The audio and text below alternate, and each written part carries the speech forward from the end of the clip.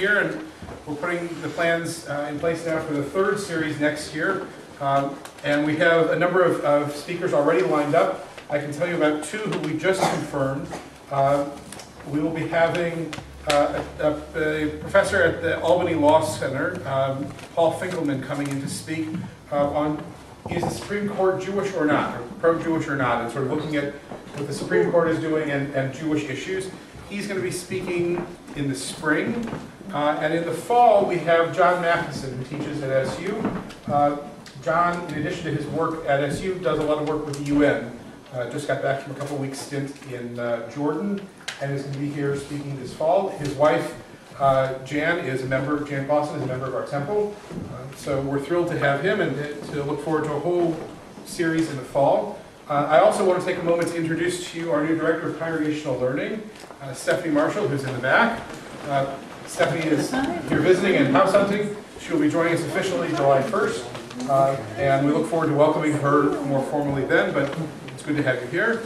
And finally, a big thanks to Roy Gutterman. Roy is one of our own. Roy's a member of the temple, and if you don't know him, you should get to know him, because a kinder, smarter guy you won't find.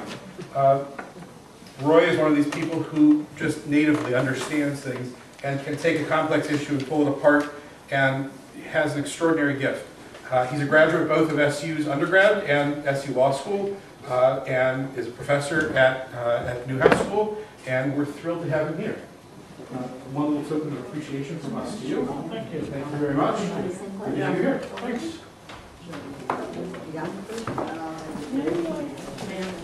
Well, thanks for coming. Thank you, Rabbi. It feels weird being on this side of the room. I'm usually sitting in the very last seat. I feel the same way. So thanks. I do appreciate the opportunity to come and talk about some issues that I spent a lot of time thinking about, worrying about, and researching, and some of the experiences that you live every day might not even think about. I'm a former newspaper reporter and former lawyer, and now I teach up at Newhouse School and run the Tully Center for Free Speech. I know how much everybody likes tchotchkes, so I've got Tully Center pens and notepads. I wasn't sure how many people would be here, so you can take notes if you want. But I spend a lot of time with the First Amendment. And how many of you actually think a lot about the First Amendment? Can you name the rights? What are our rights under the First Amendment? Speech. Peaceful assembly. Religion. Peaceful assembly. Press. We got two religions. Bear arms. Second Amendment. One more. How many of you like to complain about government? Redress of grievances. Petition government for redress of grievances. So there are 5 rights, 6 if you count the religion clauses for establishment and freedom from state-run religion. So think about it right now. How many of those rights are you exercising just by coming into this very room? Most of them. Most of them. Some of you might complain about this speech. And although I'm not government, you can certainly petition me and complain. But definitely speech, we're assembling, and many of us are actually practicing our religion. With my background, I'm primarily a press and speech clause guy, but I'd be remiss if I didn't at least talk about the religious elements of the First Amendment, because being in a synagogue, it's important to recognize how that really impacts what we do. And I mean, I do a lot of reading on Jewish studies, diaspora studies, and the Holocaust and things like that. And but I'm not an expert in Judaic studies or anything like that. But I was thinking about it a while ago, and I don't think there's any law ever created in humanity that gave Jews more protection than the First Amendment. And that's an important issue to think about, because we've all come from so many different places where we weren't allowed to have full citizenship or even worship in the privacy of our own homes. We've all found our way to the United States, where the government was founded on religious freedom and and free expression. And it's been a part of American history since the founding. And I don't know, has anybody been to the Toro Synagogue in Newport, Rhode Island? One of the famous historical documents they have there is a letter from George Washington congratulating the Hebrew people for their faith and telling us that we would have a protected environment to practice our religion. Incidentally, that synagogue has a hiding place under the bema, so that shows you where those people were coming from when they founded it. But I would be remiss if I didn't at least address that from a First Amendment perspective. But moving on to the stuff that I spend more time talking about and studying and really thinking about as far as how we deal with speech and press. And we'll end up focusing a little more on a recent Supreme Court case that came down a half ago. So these cases are all around us, and it's always developing. In the next week or two, the Supreme Court is going to issue another important ruling on an important free speech case involving video games. And I actually went to the Supreme Court to hear those arguments, so I'm looking forward to that. I don't know if you meet too many people who are sitting on the edge of their seat waiting for a Supreme Court opinion, but that's welcome to my world. I don't even play video games anymore, but when I was a kid, we did. So keep your eyes open for that. So we talk about the First Amendment rights that we all have and you might not even recognize, and how do they really work? How does it really work? It's protection from government telling you what you can or can't say or believe or express. And some of us really do a lot of expressing. Anybody ever written a letter to the editor? Yeah, good. You don't see too many people doing that. No, but that's a private editorial decision. That's not the government saying your letter's not being printed. Anybody ever been to a protest? Rally, protest? Yeah. We've seen rallies and protests all over the world lately. We've seen government crackdowns. You turn on CNN right now.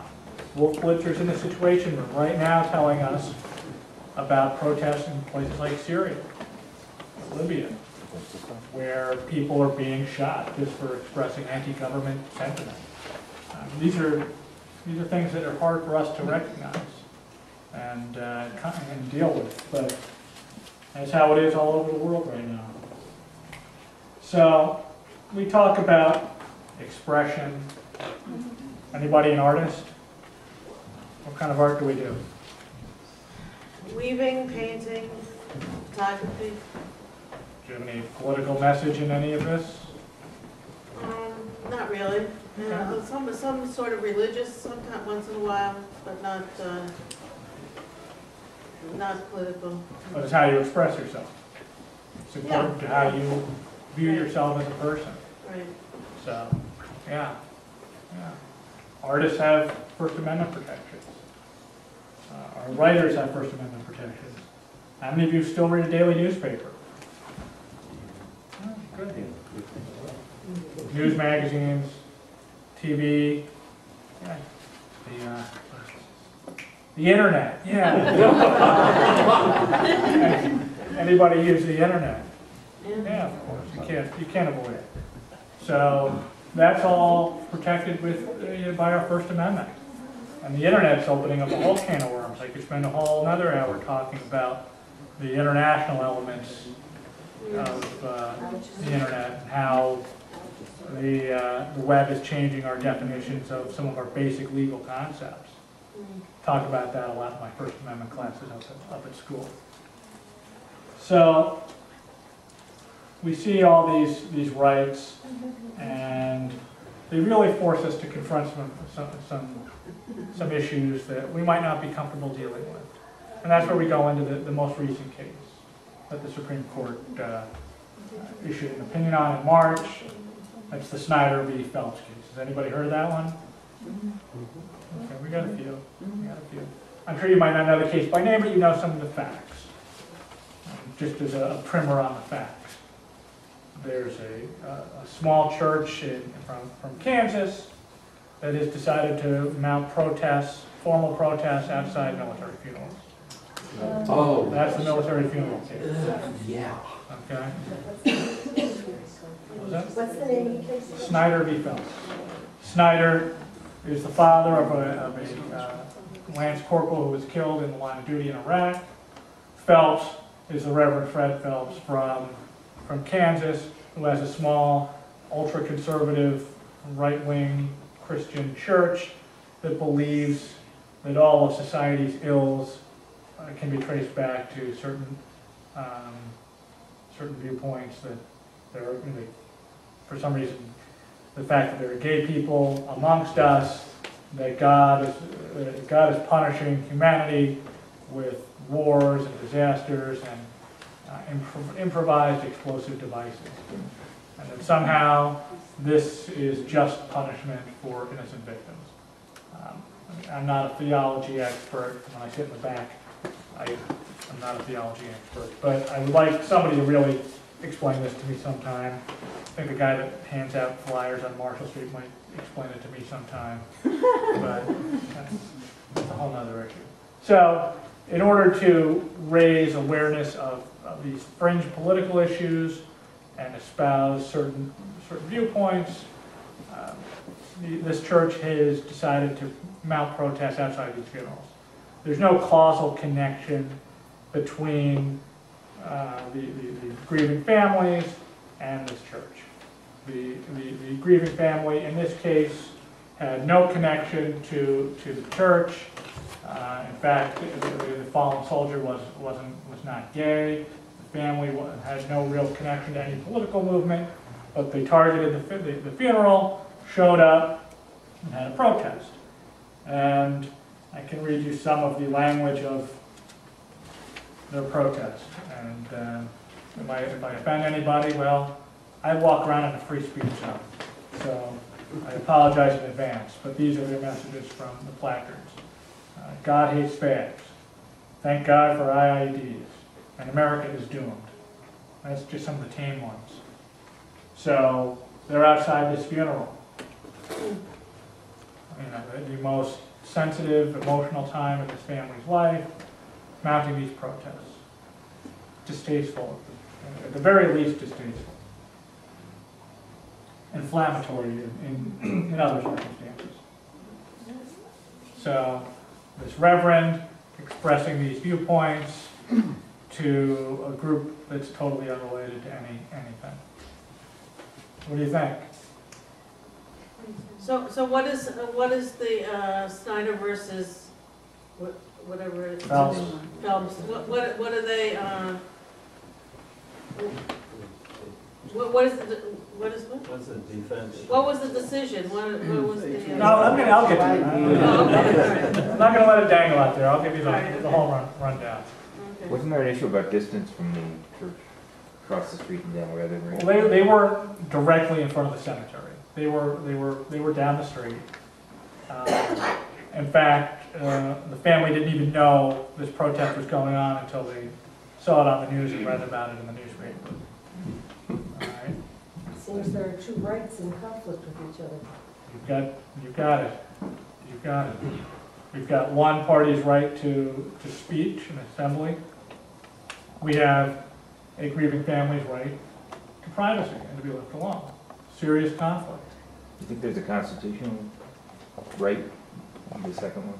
Well, you have a constitutional right to privacy. There is. Yeah. Yeah. The right of privacy is found in a few of the amendments of the Constitution, so we do have that right as well. What? What about the religious aspect of the funeral? Whose religious aspect? The protesters' religious aspect, because they believe that this is part of their right to practice Christianity the way they read it. The family's right to bury their child in peace. Yeah, that's part of it too. The let me stave off the religion questions. The Supreme Court never really looked at the religious issue. That was not part of the matter that was actually litigated. So the pure issue here was whether this right to protest is legit because the father and the family invoked tort law to protect their rights. I know we got a couple of lawyers in the room. Anybody know what tort law is? No, Criminal.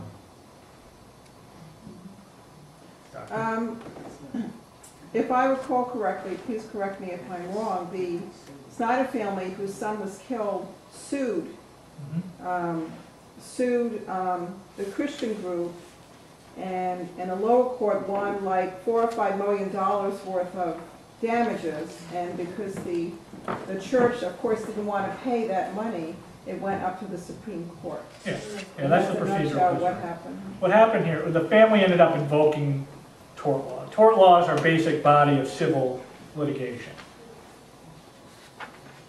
Negligence, slip and falls, right? If you watch any local TV, you see the heavy hitters. Right? The heavy hitters are all you need. Yeah. Well, those guys are tort lawyers. They get hired by people who slip and fall, people who have medical malpractice problems, somebody who gets hit. There's a whole body of law based on holding people civilly responsible.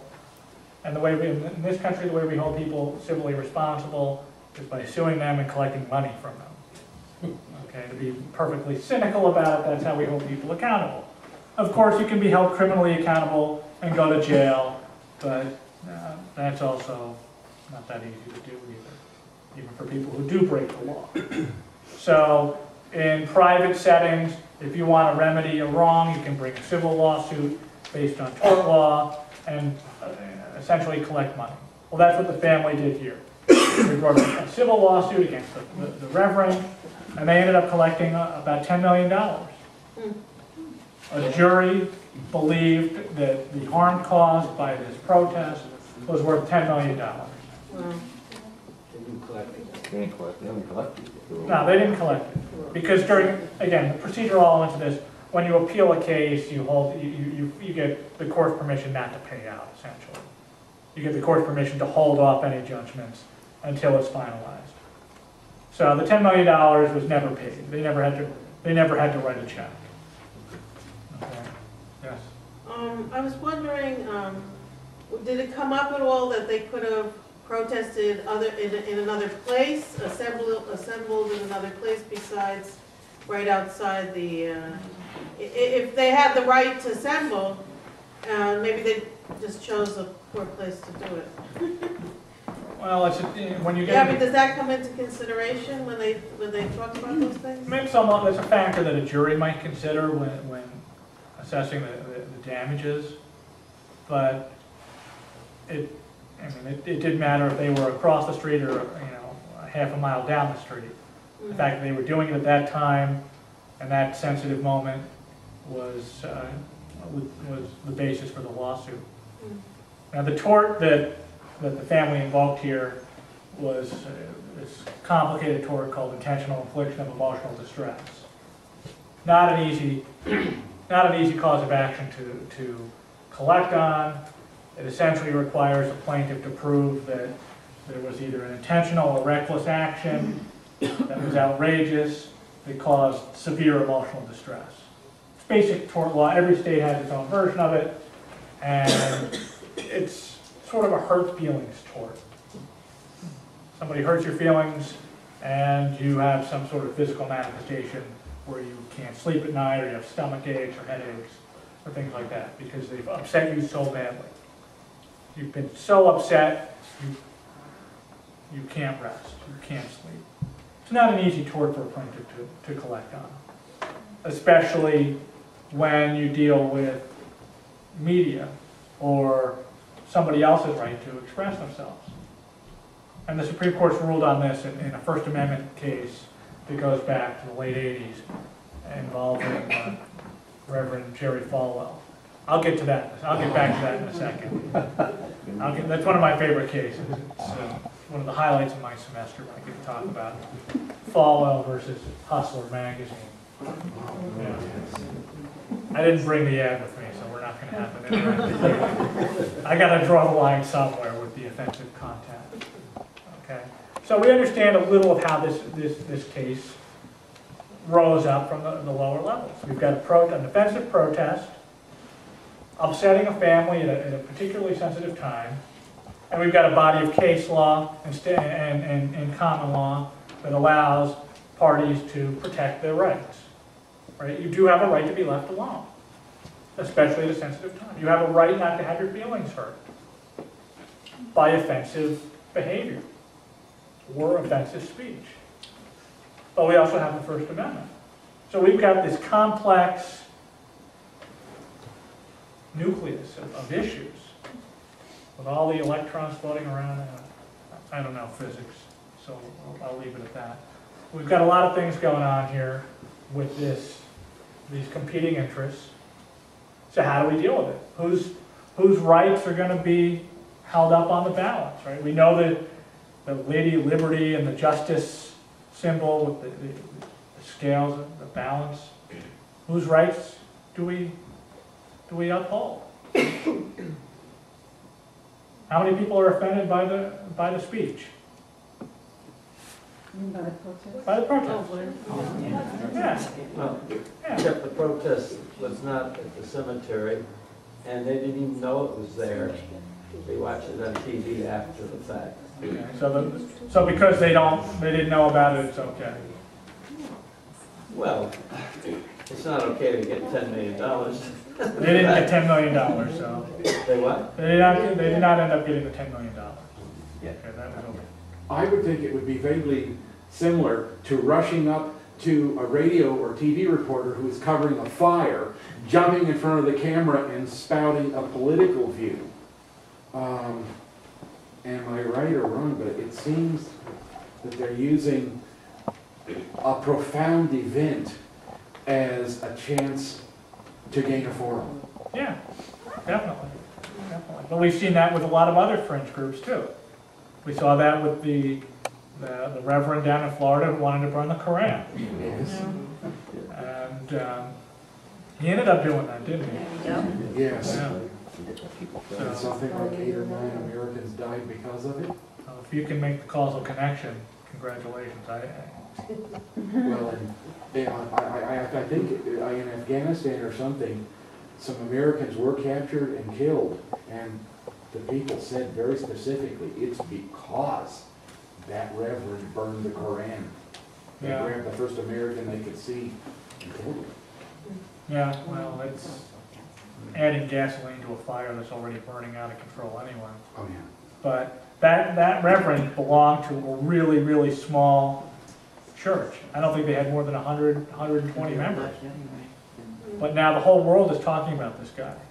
The whole world is talking about him. So I think you make a really good point about, how do you make a big name for yourself now? Do something crazy. You see it every day with celebrities. So,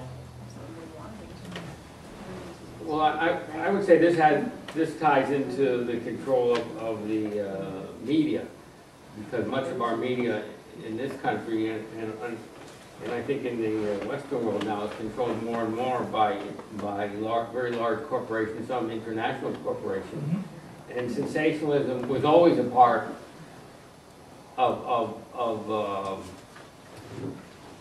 I think print media and other mass media, and it's become more so.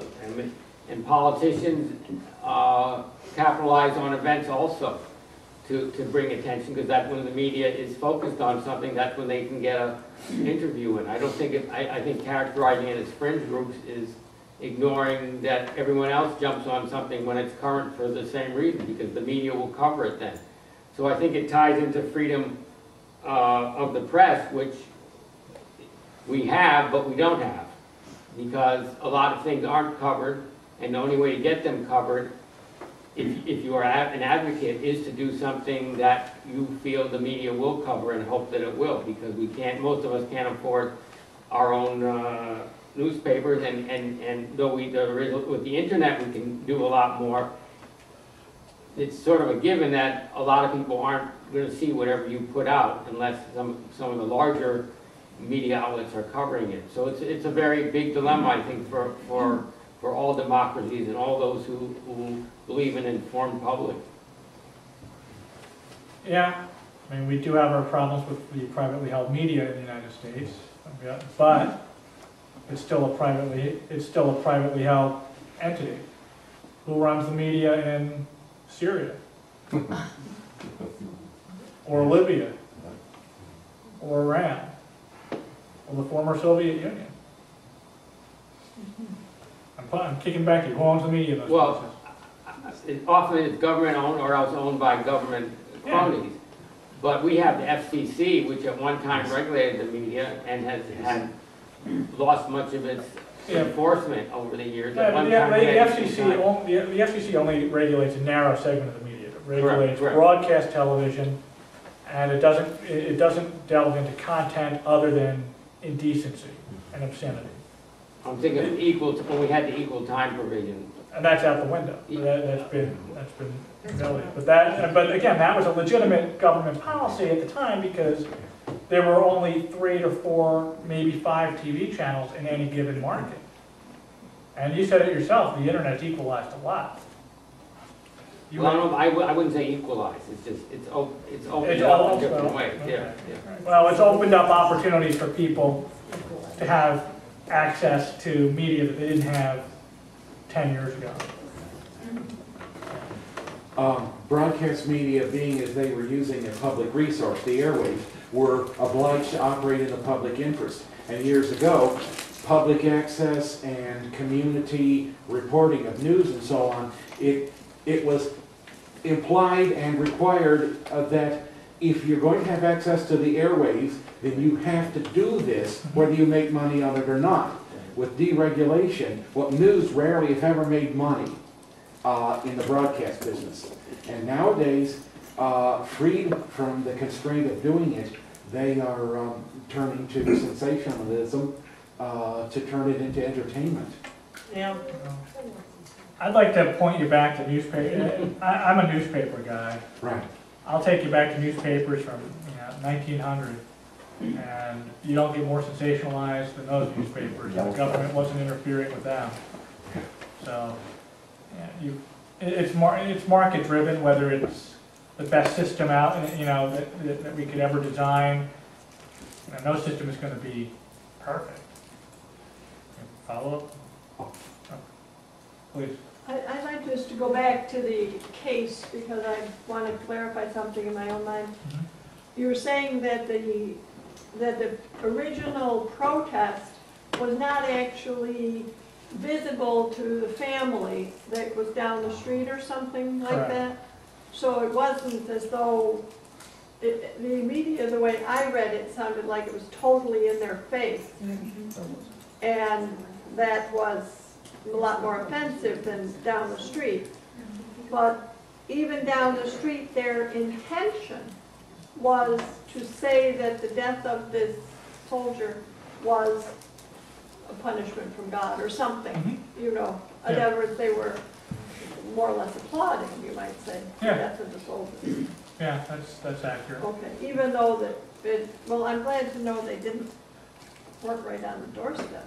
That's what the media seemed to say. Close enough. We wouldn't want to let a good story get in the way of facts. It happens. I was a reporter. Certain details do get shed from things from time to time. But, yeah. If the demonstration destroys property, do you still fall under the First Amendment? No. Again, there are limitations to the First Amendment. You don't have a First Amendment right to destroy property. You don't have a First Amendment right to trespass. You don't have a First Amendment right to defame somebody, to say something false and harmful about somebody's reputation. You don't have a First Amendment right to infringe on a copyright. You don't have a First Amendment right to publish something obscene, whatever that means. That's a whole nother lecture, guys. So, there are limitations. There are limitations. But there are extensive protections depending on what the kind of speech is. Which gets back to how Chief Justice Roberts wrote about this case. Because this was speech on a public issue. Whether you agree with it or not, this was speech on a public issue. I'll come back to that in a second, please.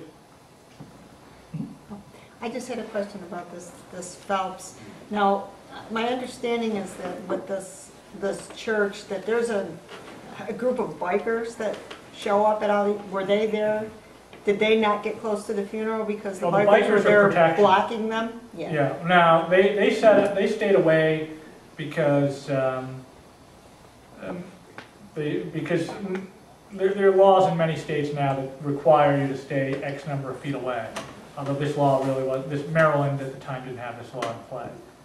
So they were staying far enough away that they weren't going to be in their face, but they were staying close enough that people driving up there would know. Okay. So, 44 states and the federal government now have laws on the books that prohibit protesting at funerals. As a result of this case? Some of them are as a result of this case, yeah. Yeah. Yes. Is New York one of the 44 states? Yeah, New York has a law. Because I know, the reason I asked about the religious aspect of it is because funerals do have protocol and respectability criteria Yeah. for the rest of the people that are involved, such as, traffic and that type of thing. Yeah, the law, there's a law in the books that says you can't disrupt a religious service. And that happened a couple of years ago around here, actually at one of the other synagogues in town where some nuts came in and wanted to protest. It was a temple. Yeah. Yeah. So, I mean, you don't have a First Amendment right to disrupt a religious service. So there are limits. Did they have a permit to assemble? And if they did, was there an early warning that they were going to assemble and why?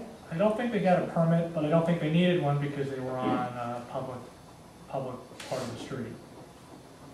Still sometimes need a permit if it's going to be over a certain number of people. Yeah, but they weren't in an area where they were going to need.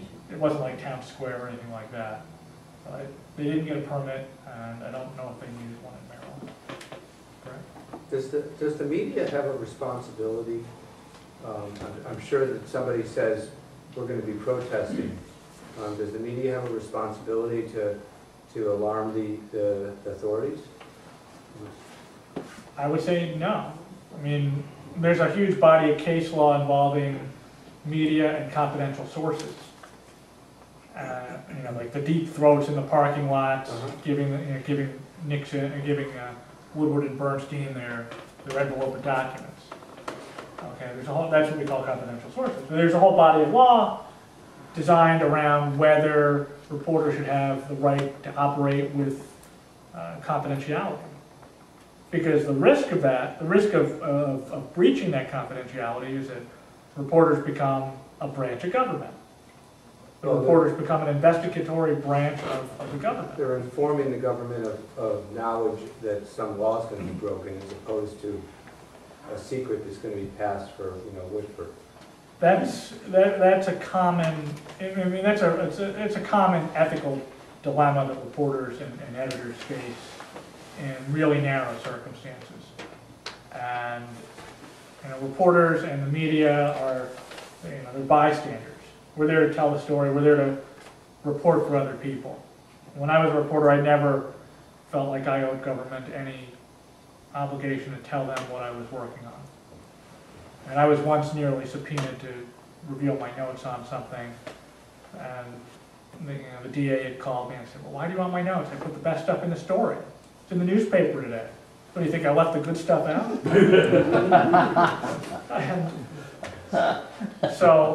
And then this guy was a level-headed guy. He didn't want to start picking a fight with the newspaper. But every now and then you hear about reporters who get subpoenaed, ordered to appear before a tribunal, usually a grand jury, that operate in secrecy, with the sole purpose of rooting out who their sources are.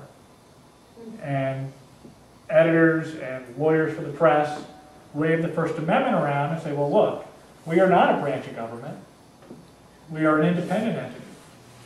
We have the independence to operate without government looking at our notes. And that's a huge, huge issue. That's a huge element of our independence under the First Amendment. Because you wouldn't be able to trust the press if they were sitting there reporting, calling the government first before they went to press or went on the air or on the web. So this concept of independence from government is important. Independence, but again, independence from government isn't independence from corporate entities. Okay, but pick your enemy. You know, is it a corporate? Would you rather deal with a multinational corporation owning a newspaper, or would you rather deal with a monarchical family that owns a newspaper in your town? That if you get on the wrong side one day, you're never going to get in the newspaper, except if you've been arrested. I mean, I see benefits to the old days with small, family-owned, independent media, and I see benefits of having big corporate-owned media too.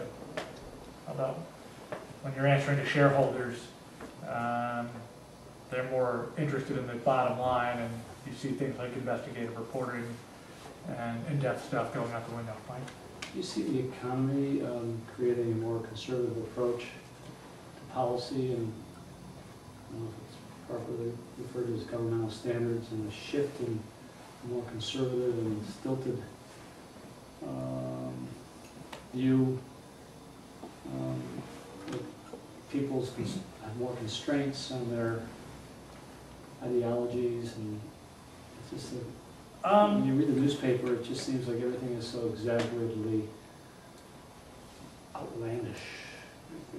What newspapers are you reading? Well, you know, it's just extremes. And, you know, it seems like the economy is really creating a shift in policy. Things are certainly being tested. Yeah. If we want to look for a culprit for the extreme in rhetoric now, I say I blame cable television. You got your Fox on the right, you got your MSNBC on the left, and you got CNN trying to figure out which way to go. Right. And you see that sort of spilling over into other branches of media. I mean, all these TV stations also have websites. All these newspapers have websites, and you see these media entities trying to figure out how to get the biggest audience, because the only way they make money, there's a myth out there that they make money from newsstand sales. That's a myth. That's 10%, 15, 20% tops of a newspaper's revenue stream. All the money for a newspaper comes from advertising. All the money for a TV news operation comes from advertising and commercials. Your advertising rates are dictated by your circulation numbers. Your TV rates are dictated by your ratings. That's why I think we're in sweep sweep right now here locally, because Channel 9 is doing an investigation on private investigators. Here I am being a show for Channel 9. But it costs money to do that stuff, and you make money. And the press is a business. If you go back and look at the Constitution, there's only one business mentioned anywhere in the Constitution, and that's the press. Right back to our First Amendment. No other business. So, in order to fill the newspaper, to fill the 22 minutes, actually the 10 minutes between the weather and sports, it costs money. Reporters cost money. Journalism costs money. Independent journalism costs money. So, I think we are at a crossroads because the revenue stream is different now, the business model is different, and we are living in a time of extremes with the rhetoric and the blurring of opinion and news. Right? You watch MSNBC from 6 at night to midnight, and that's not news, folks. That's opinion. Right? Anderson Cooper isn't quite news anymore. The crackpots they have at Fox. O'Reilly is not a newsman. Right? That's opinion. And there's a role for that. I mean, there's certainly a role for that, but we sort of get lulled into this concept that we're watching a news channel, therefore it's news, when it's really probably just the news we want to hear, the viewpoint we want to hear. Well, you know, the context on the internet, which is so easily obtained everywhere all the time, is so dry that the television or radio media, if they're not explosive, then they're not useful. So the internet has created the need for O'Reilly to be loud and boisterous. Yeah, although he doesn't need an excuse. No, but he is, and the reason that he's got viewership is because he's, as opposed to the internet, which is just plain cut and dry. You know, the news comes across all the time as a streaming page after page. It's just black and white on the internet. Well, and you know, you've got to search for it on the internet. You've got to search for the news you want to look at. Well, you can. Yeah, and you can get Google alerts. It can get sent right to you. You can tailor certain news sites to the exact news you want to cover, you want to view. But you know, to get noticed now, you got to do crazy stuff. People have always done crazy stuff. While we're talking about the media, it seems like the print media is moving towards magazines. And it seems like you're getting more factual information in the magazines because they're taking their time to write those stories. In the newspaper, the story has to be written and it has to be on the press within hours. And this way they're doing it. And take Syracuse, for example, there are several inserts in the local newspaper now. The Green Magazine, the Health Magazine, the Money Magazine, all of those which are different from what we're accustomed to in reading the news. Yeah.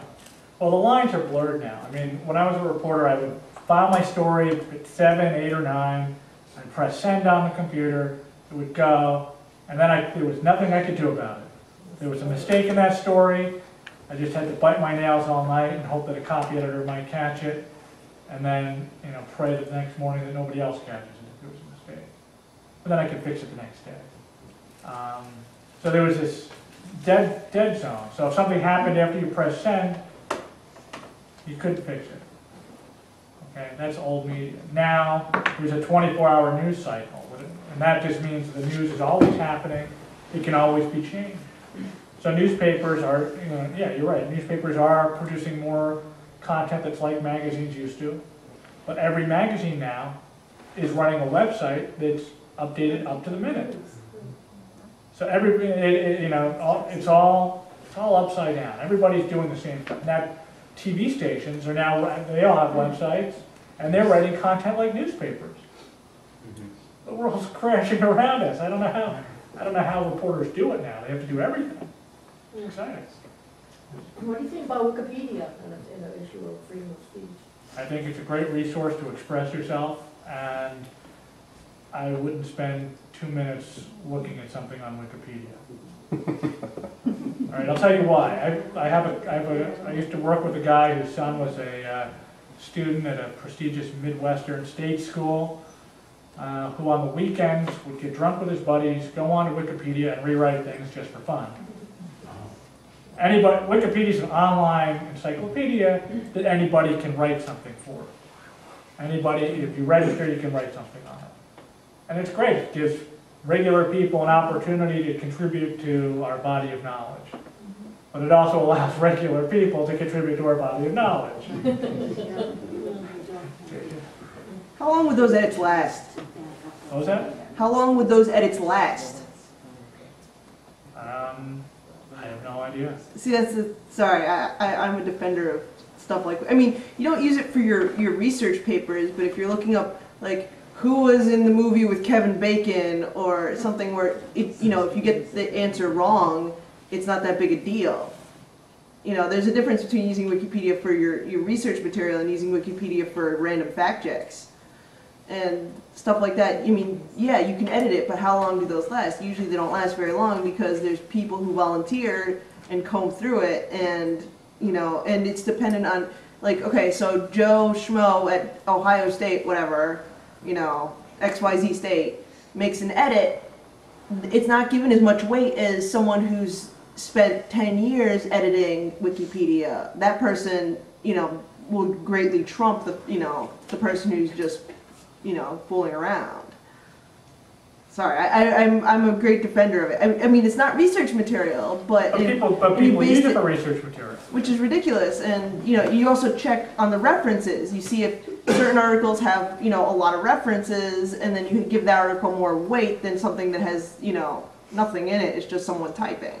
The references are the, I agree, the references are the valuable part of Wikipedia, if they're legitimate links and things like that.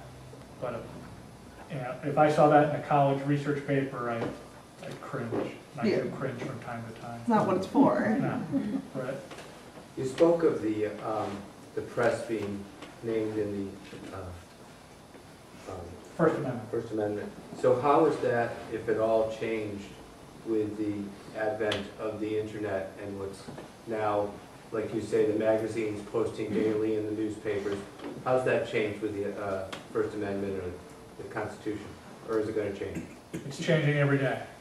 You know, the first wave of internet litigation, lawsuits involving the internet, focused on this concept of where you bring the lawsuit, these jurisdictional questions, because we're cyberspace. If anybody can tell me that, I'd really like to know. It's everywhere. It's everywhere and nowhere. So there's an entire body of complicated procedural law on where you bring your lawsuit. Well, if you're somebody who's living in California and you've been defamed in a newspaper and a website in New York State, where do you bring that lawsuit? So that was the first wave. A lot of procedural stuff that still gets litigated every day. Stuff that's really not that, you know, it's not that sexy, it's not that interesting. It's, you know, lawyers get all juiced up about it, but it's sort of procedural and boring. The bigger questions are how we define certain things legally with the internet. The biggest thing now is how we define opinion. Because we talked about certain, you know, our limitations on the law based on the First Amendment. And this concept of opinion, protected opinion, is an important concept that's got a huge body of law based on old technologies, newspapers and magazines, letters to the editor, opinion pieces. Right? There's protection associated with that when you want to voice an opinion, and you can tell it's an opinion. So, you know, I'm pretty low-key in class. I'm pretty easygoing. I often allow my students to have one shot at defaming me in class. Free shot. It's an exercise. I hunker down and I deal with it. But it's hard to do when you think about it, because so much of the stuff that could be interpreted as defamation would be opinion. So you can say I'm stupid. Gutterman's stupid. Maybe I am. Okay, maybe I'll agree with you on that. Okay, but that's your opinion. How do you prove that I'm stupid or not? How do I prove that you've published something false and defamatory about me? But if you call me a criminal, that's a different story. And you can't just slap "I think" on top of something and get away with it. So I'm sort of simplifying this concept of opinion because there's the case law on it is really difficult to get your hands around. But going back to the reason I'm going there is because the internet is so imbued with opinion. It's all you see on the internet. And you know, the greatest area where we see this is this concept of blogging. Whatever a blog is. Has anybody ever read a blog? Has anybody written a blog? Do we have any bloggers in the room? Rabbi, you blog? I do a video blog every week. Have you defamed anybody in your video blog yet? Not that I'm aware, well, you could argue that I defamed Haman at Purim. He's a bad man, and you can make a case it's been proven. So he's liable proof. So, but you know, blogging isn't quite news, but it's not quite opinion either. So there's going to be some definitive case law in the next probably 5 to 10 years, helping us figure out how we view this. Because you know when you read something on the editorial page that it's an editorial, that it's opinion, that it's protected. It's not something that's, for the truth of the matter, asserted, a pure fact that can be proven yes or no. Right? Back to my criminal example. I'm either a criminal or I'm not a criminal. There's not a lot of wiggle room there. I'm either a cheat or not a cheat, a liar or not a liar. Stupid, not stupid, well, that's your opinion, and you can write your notes to me later on, or shoot me an email on that. So, yeah, the internet's ripe for this discussion. Ernie? With respect to current situation with respect to WikiLeaks, now that is a real hassle with respect to confidentiality and things which have been distributed with respect to so-called secret documentation that the government has, which all of a sudden popped up on the internet. Now, they seem to have zeroed in on at least one person who's responsible for this, and looks as if they're going to take the gentleman and put him away forever. Your comment? You're all familiar with WikiLeaks. This is this massive dump of classified government documents, presumably leaked by this private man, who's now in a military jail in Concord, Virginia. He had access to classified military documents, raw data, raw field reports. He gave them to this goofball in England, this Julian Assange, who's Australian, but he's living in England. Was in the process of being extradited to Sweden, where he may or may not have committed sexual assault. And it's like a regular soap opera with this. And he facilitated the publication of these secret documents by the New York Times, by a German magazine, by an English newspaper, and then a bunch of newspapers and magazines all over the world. So the question is, do you have a First Amendment right to publish content that somebody else broke the law to get to you? That's the media question with that. Do you have a First Amendment right to publish something that somebody else broke the law in acquiring? And the answer to that was answered by the Supreme Court in '71 with the Pentagon Papers. And I have the honor of having Daniel Ellsberg. I saw a couple of people in the room at the Ellsberg speech back in March. The man who leaked the documents to the New York Times back in the early '70s. So there's a whole body of case law based on reporting elements and somebody else breaking the law. Now, the question of whether the source, this private Manning, well, he's in trouble. He's in hot water. And he probably does not have a First Amendment right to break the law to reveal information. Okay? So he's in a lot of trouble. He probably will spend a lot of time in jail. But that, again, the use versus the break, those are two different issues. But it's fascinating stuff. If you've read any of this, it's fascinating. And it really does, show the strength of our democracy, that these classified materials do get leaked, are leaked and out there for public consumption. But you know what? Government services are still operating. Nothing's been shut down. There hasn't been any violent revolt in the United States. Our troops in the war zones are going to be targets no matter what is released in the media anyway.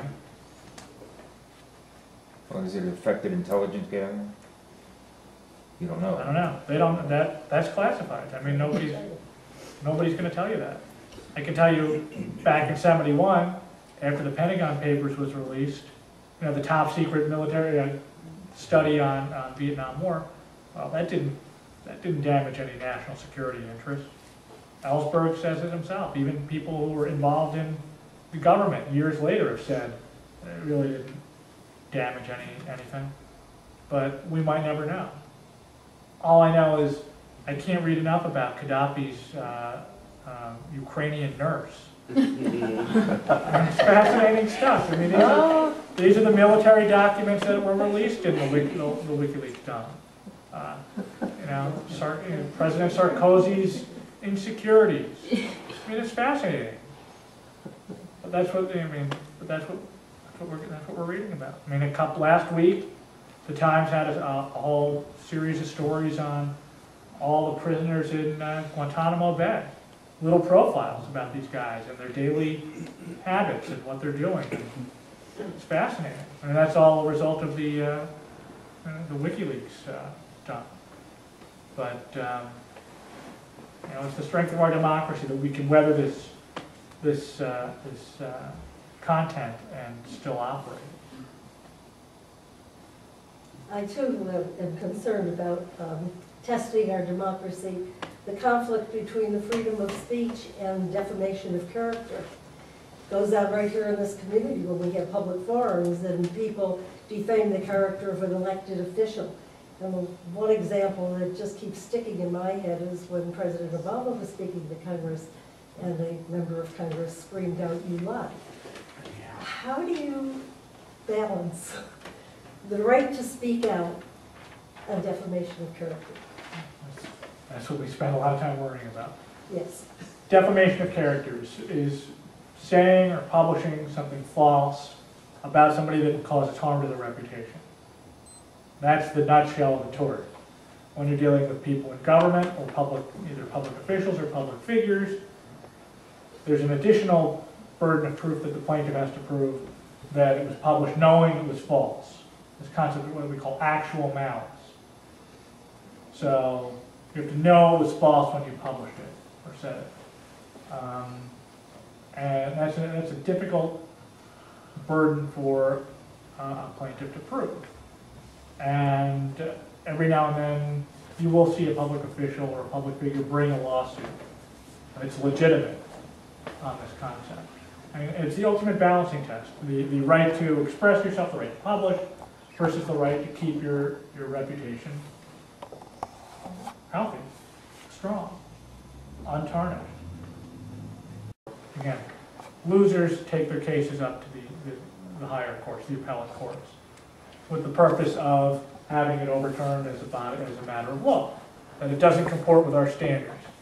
Okay, so it goes to the Supreme Court, and Chief Justice Roberts writes the main opinion, the majority opinion, an 8-to-1 vote, 8-to-1 voting to overturn the civil judgment against the church.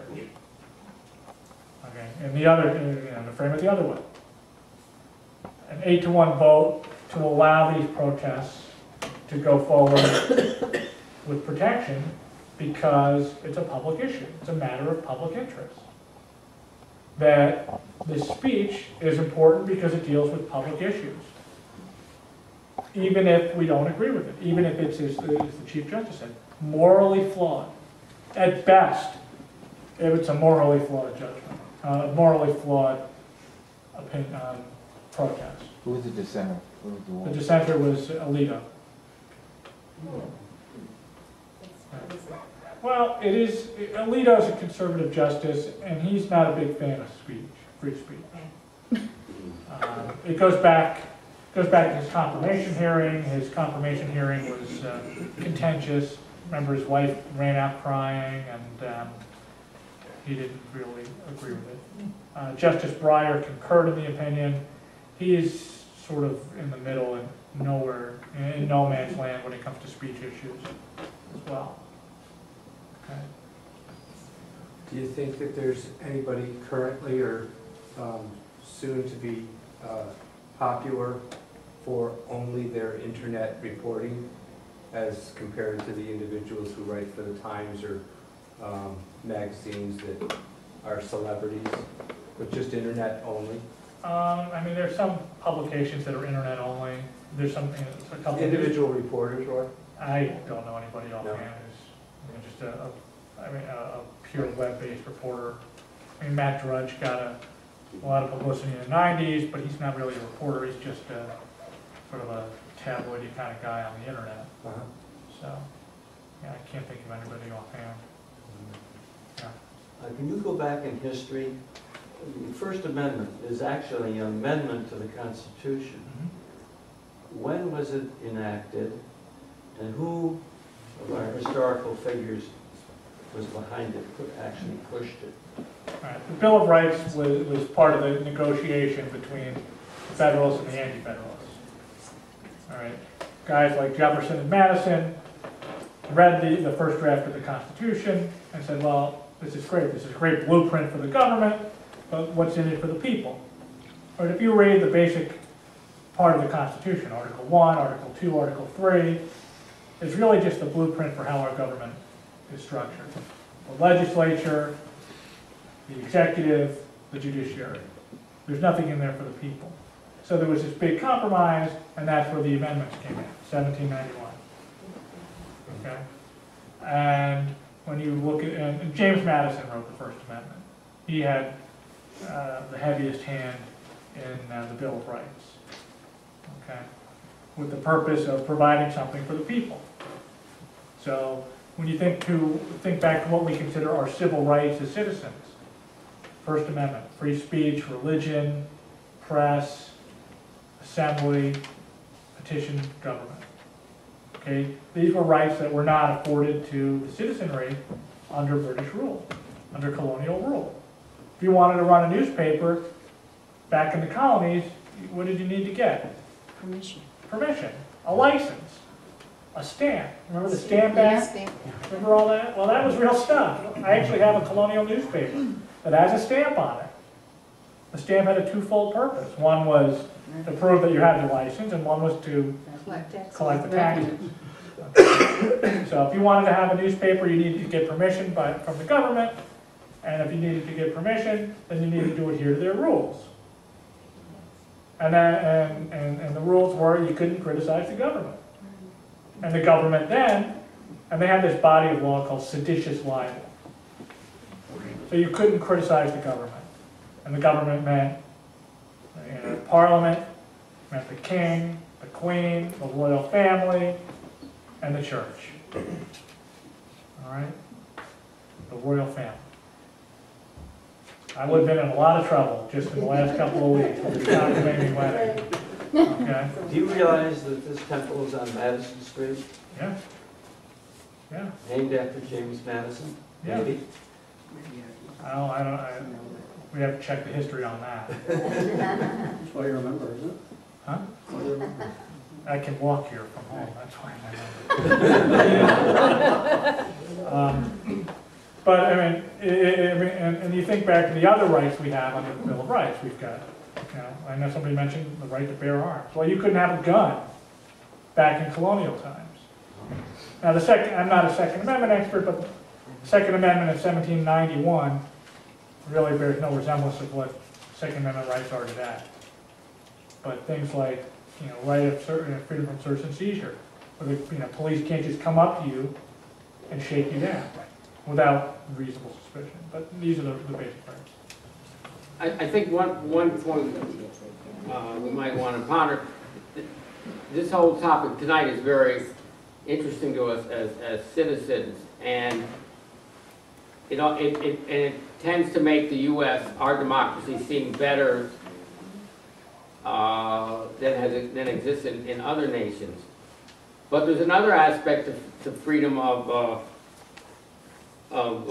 speech and freedom of press, which is a little less comfortable for us to talk about, and that has to do with as a Jewish community, our relationship to our communal institutions. We have a Jewish community newspaper which has limitations on speech because it's privately owned. We have organizations such as this synagogue, which can choose, due to their board of directors, who they invite and who they don't invite. And I think, which is the way it should be. But I think as a community, these are things which we, in a democracy, an open democracy, we would be talking about a little more, and we wouldn't necessarily be accepting on face value any board of directors determination which direction they want their speaker series to go, or which direction we want our Jewish community newspaper to go, or which way we want our federation to limit who we hear and who we don't hear. And I think that's a little less comfortable for us to talk about because it's much closer to home and it brings up some controversy and divisions which may exist. But I think a healthy democracy is one which knows how to respect each other's opinions and is willing, as long as it's not defamation, and as long as it's not violence and destruction of property, to hear different points of view. And I think that's something which doesn't get talked about as much because we tend to focus on, as understandably in a way, what's going on in the public sphere where we're all a part of, and the private sphere is sort of set aside. And that's not to say other institutions don't have similar dilemmas. The Catholic Church or any church or SU for that matter has issues of freedom of speech, which we also don't tend to air as much because they're more difficult. But I think that's part of a healthy democracy, and why some would argue in a way we have a democracy on one level, but on other levels it's less so. And I think that's something maybe we want to talk about sometime. Talk about it anytime. Again, you know, private institutions versus, you know, government action are two different things. And whether certain practices fall into the spirit of free speech and the spirit of the First Amendment. I deal with that every day up at a private university, so I mean, you're on the money on that. We have time for one last more question. What do you think about the zero tolerance in the schools? You know, children can be suspended pretty quickly for writing, drawing, things that look threatening. I call it the Columbine impact. Well, I mean, it's another cutting-edge issue right now. Where speech ends on the internet, how far we're going to go with defining what we would call a true threat, or an issue of incitement, where there's a clear and present danger of some imminent lawless action. That's the Supreme Court's language. And I think too many school districts are a little too eager to